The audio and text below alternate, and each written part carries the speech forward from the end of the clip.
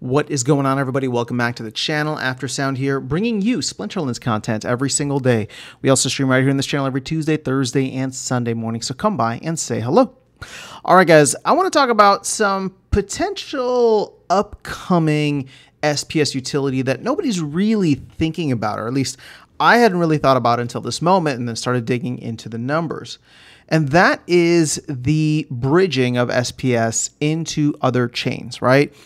Clay's talked about this. He's talked about it especially in the SPS audit, but we've heard the team mention this several times in the past. And while there hasn't been any clear direction on what would be included, my guess, and again, this is just my guess, would, we'd probably see some kind of bridge to Solana. We'd see something to maybe the ETH layer 2s. I think Base is a good option. Maybe Polygon, Avalanche, right? Again, I don't know how far down the spectrum we go in terms of, L1s, but my whole point is that the team and the DAO, right, wants to move in that direction, which means if we were to offer LP rewards similar to what we have here for BNB chain, the Ethereum chain, Ethereum mainnet, and of course Hive, that could make things interesting. Now, again, none of this financial advice. I have no idea where it's going, but it does lead us hopefully into a place where SPS will have additional utility and we will lock up more SPS in these other pools as we add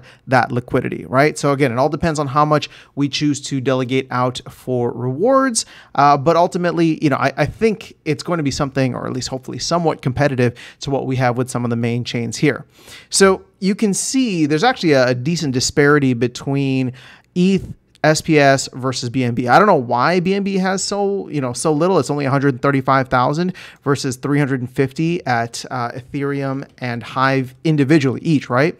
But let's just go on the complete low end here, and I just want to give you a little bit of context, right? If we were to match the amount of liquidity that's being provided on the BNB chain on, say, Solana, right? You get $135,000 worth of liquidity. Half of it's going to be SOL. Half of it is going to be SPS. So you take that half of it, looking at the price of SPS, and I actually calculated with SPS at 0.7 cents versus 0.6, which is much closer to now. And that would actually lock up 10 million SPS, right? It would require 10 million SPS for us to be at that liquidity, at that liquidity amount. So I actually think that there, depending on how many chains we do and depending on what the depth of liquidity based on, the rewards end up being, that could be significant. I mean, we're talking about at least, again, if we're using BNB as the model chain here, we're talking about at least 10 million SPS getting locked up in each of these chains, right? Would inflation increase? Yes, obviously, because we be pulling in more of what has been set aside for LP rewards, but that's besides the point. We already have a lot of inflation. My whole point is that we would be getting at least 10 million for Solana, maybe another 10 million for Base, maybe another 10 million for Polygon, and that is if we only go with what we have at BNB. I mean, you triple each of those to be more competitive, double or triple them to be competitive with Ethereum or Hive. And I mean, now we're talking about close to 90 million SPS if you do it across 3 chains, right?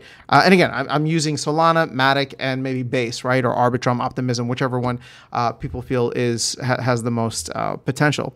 But either way, to me, I think that there is a lot of potential there. I'm not saying that it's going to happen, and I don't even know what the time frame for something like this would be. My hope is that we see it in the next 6 months, right? Meaning this year, 2024. But again, that is a complete guess. I have no idea. I just know that the team wants to focus on that once they are done with the new player experience, which we're hoping will be done by the end of Q3, right? So hopefully end of September, early October. But just wanted to share some of those rough numbers with you. Again, it could be, tens of millions all the way up to 100 million, depending on how many chains we choose to move out to. Again, I don't know what the incentives will be. I don't know what the rewards might be. Maybe there might be some partnerships with some of these chains to bridge out to them. I don't know, right? There could be a lot of really cool things that end up happening, but we have to wait and see what that brings in. But even at the lower level, even just locking up 10, 20, 30 million SPS, in my opinion, is going to be worthwhile, because not only are we locking up that SPS in an LP, but we are creating an opportunity for people on these other chains when they hear about Splinterlands they can have access to it, whether they're on base, whether on the Solana or Matic.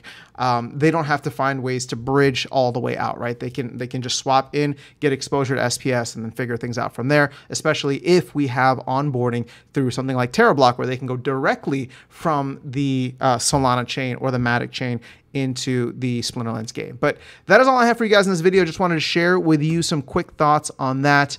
Let me know your thoughts in the comments below. Let me know if there are chains that I didn't mention today that you think would be worth exploring for the team.